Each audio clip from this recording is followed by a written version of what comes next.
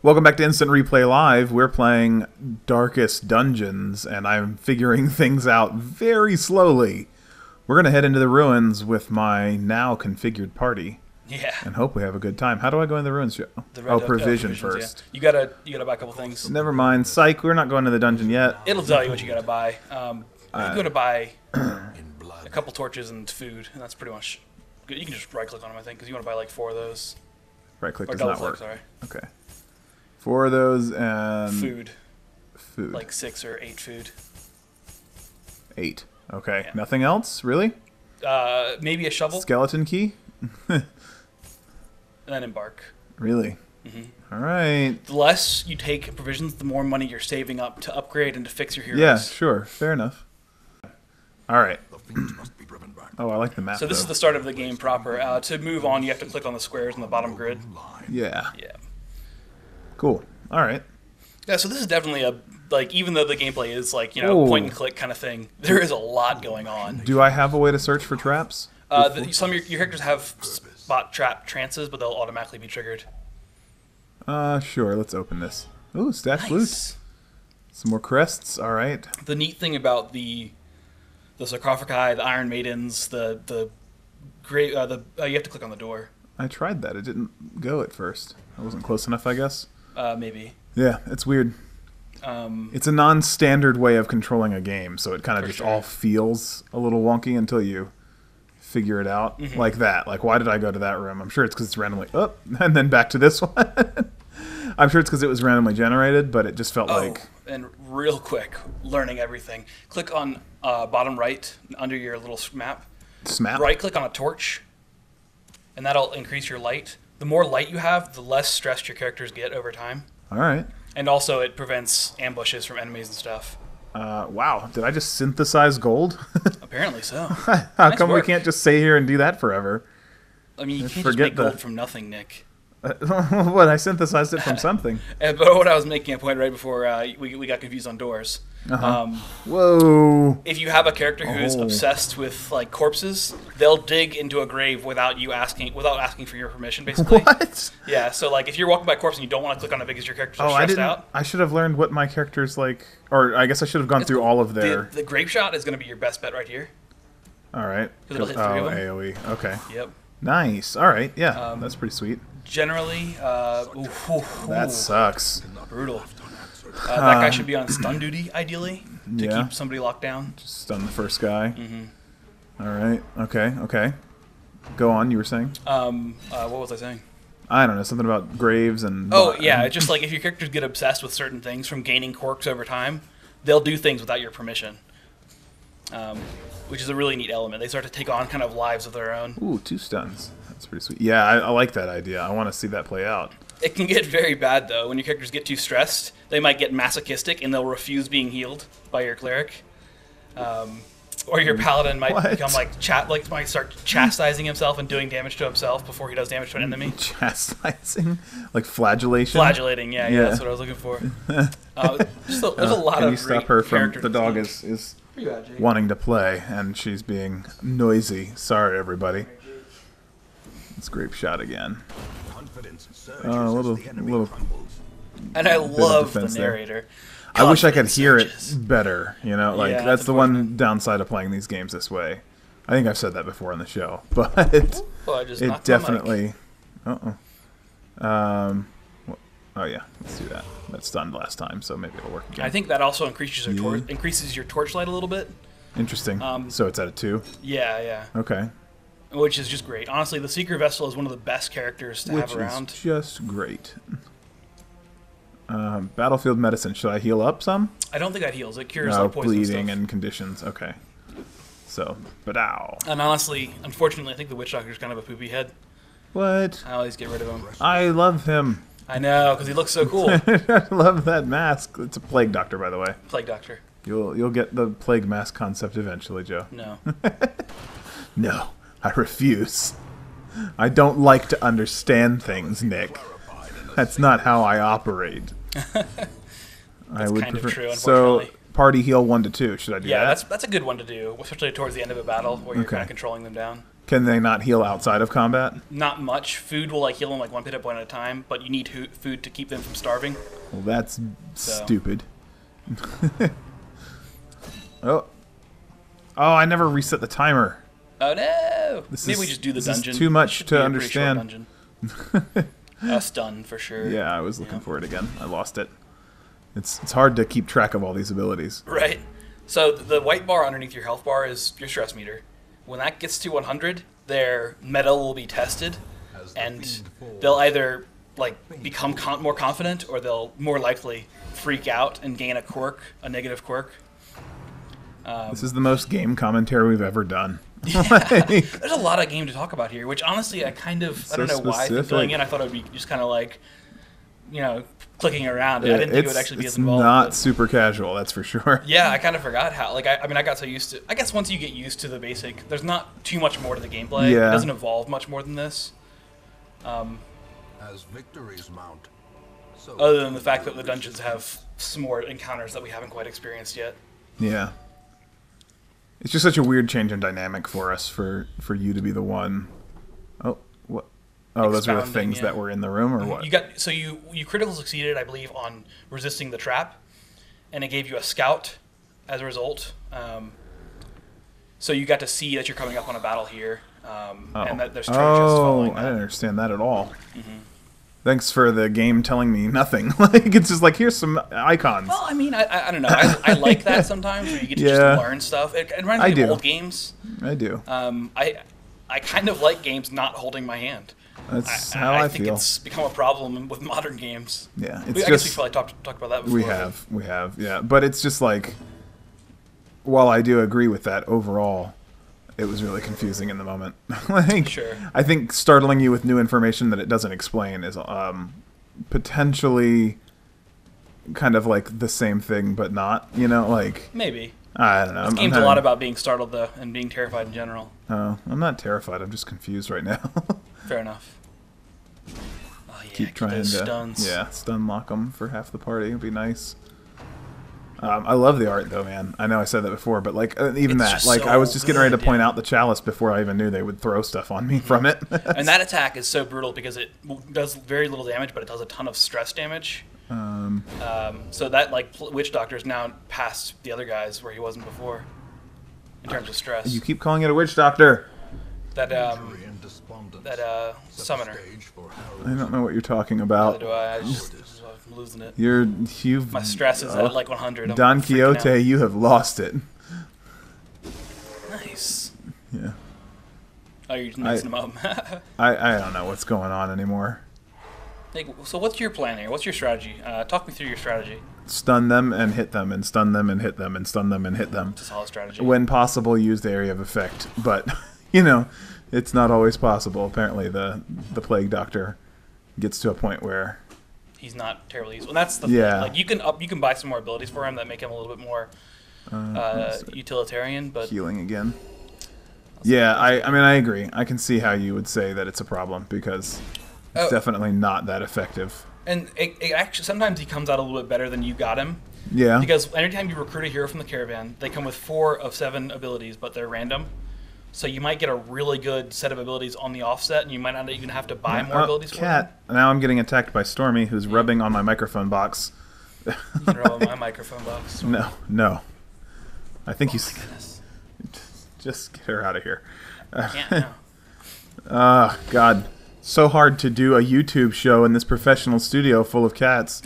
Oh, wait. It's not a professional studio at all. When we have a professional studio, we call it can I just studio. pass turn? Yeah, that works. But it stresses them out. Oh. When they're idle, it freaks them out.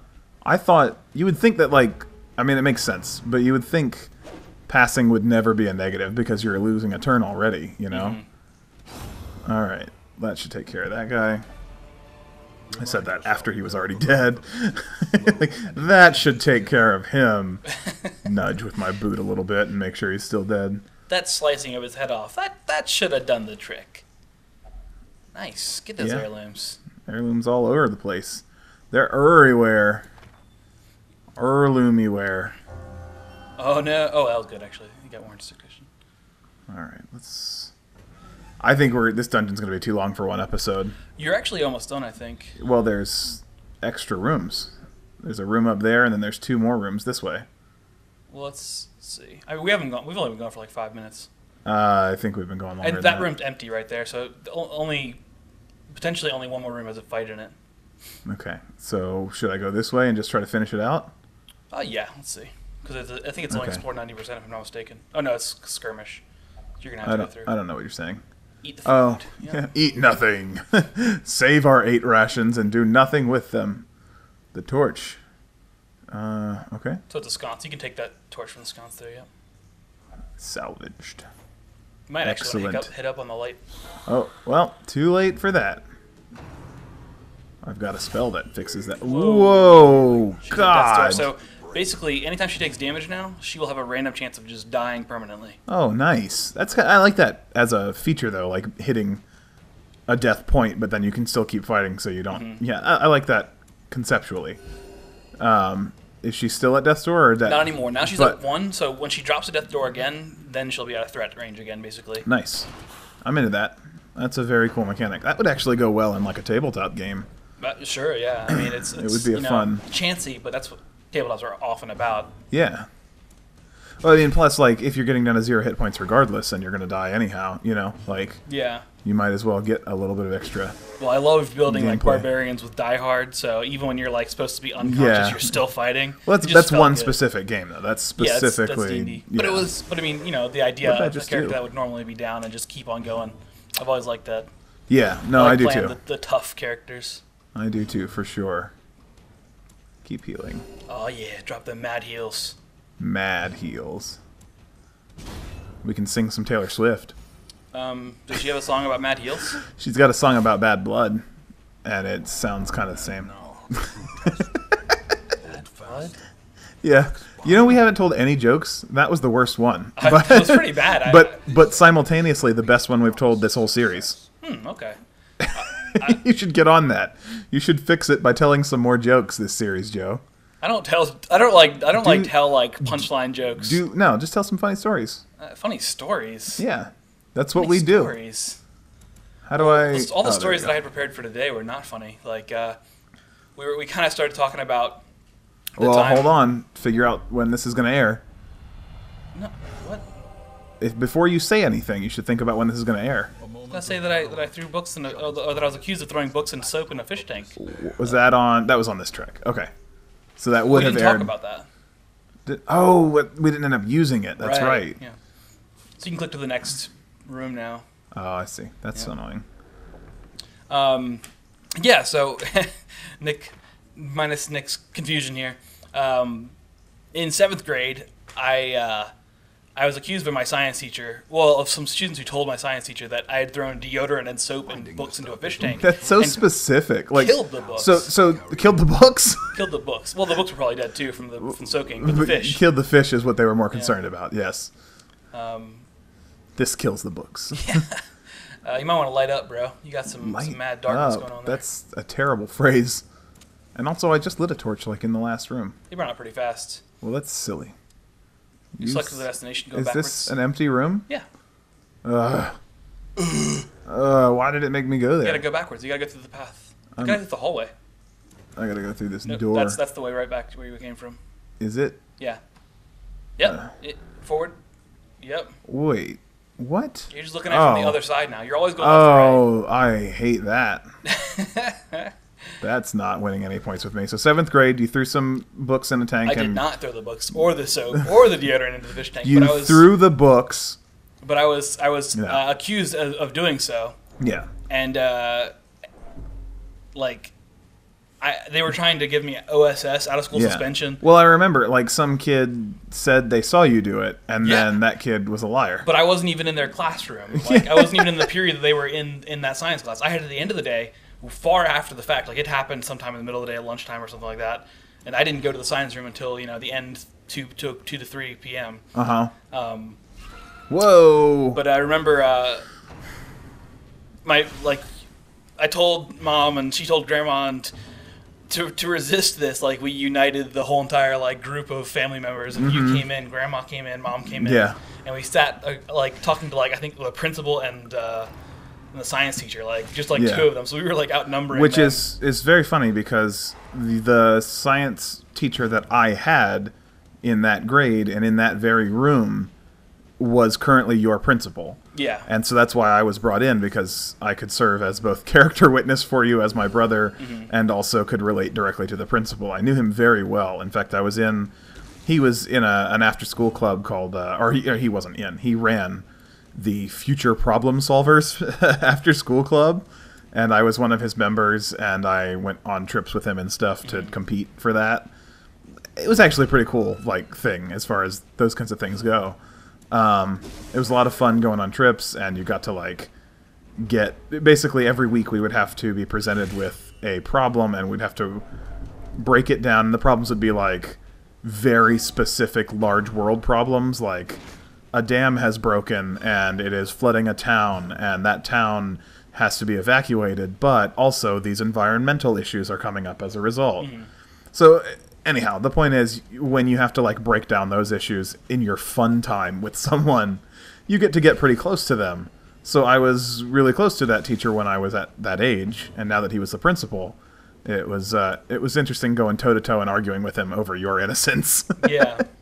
I remember very clearly the argument where he was like, where I had said, it wasn't me, it was other kids, they were responsible for it, and he said, we don't have bad kids here. And I remember so clearly you were like, oh, come on, that's not true. Yeah, I did. That exchange is stuck out in my mind. I can't believe you remember that, but when you said it, I remember it too. Yeah. I wouldn't have remembered it, I think, standalone, but with you calling it out, I totally did. I was like, come on, So, really? Before you go in this door, eat the rest of your food to heal up, and I would probably click on the cleric to make sure she gets the food.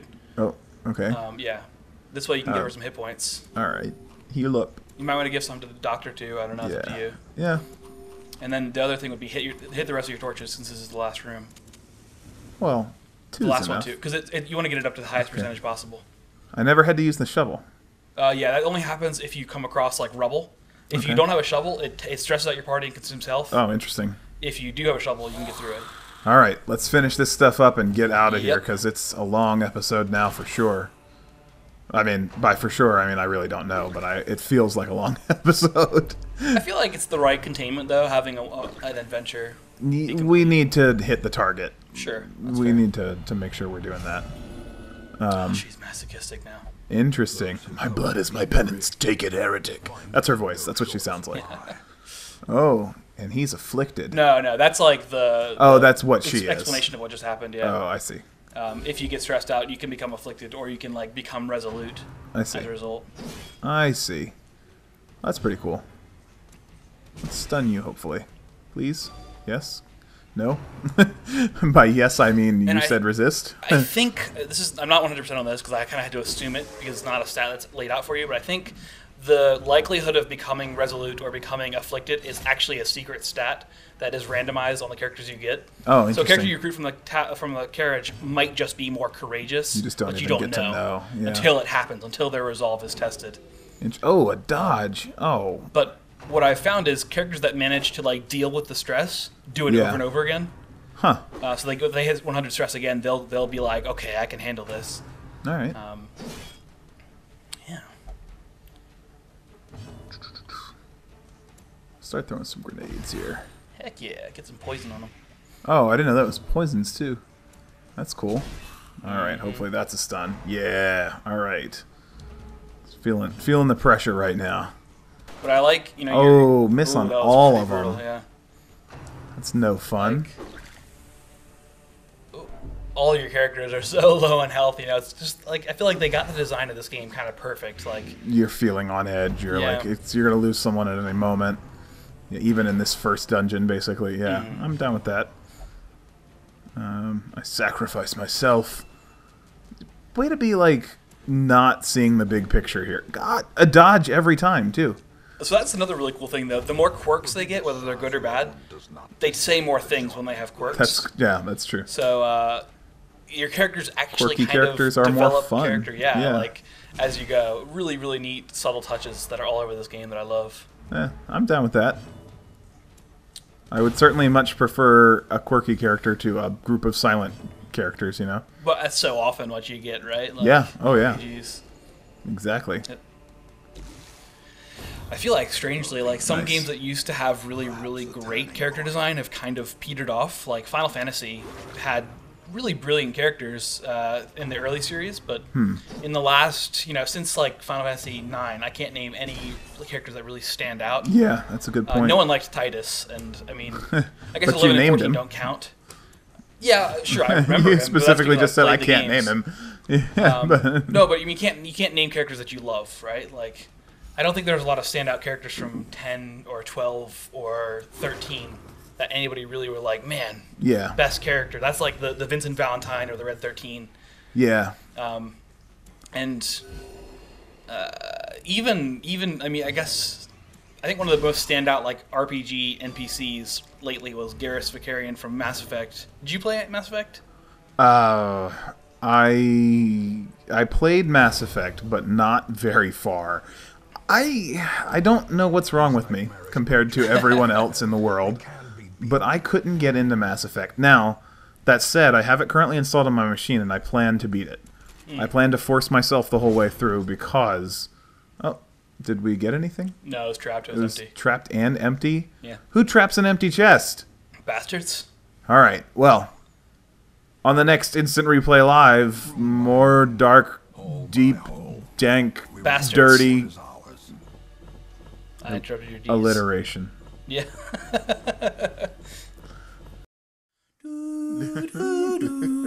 Wow, wow.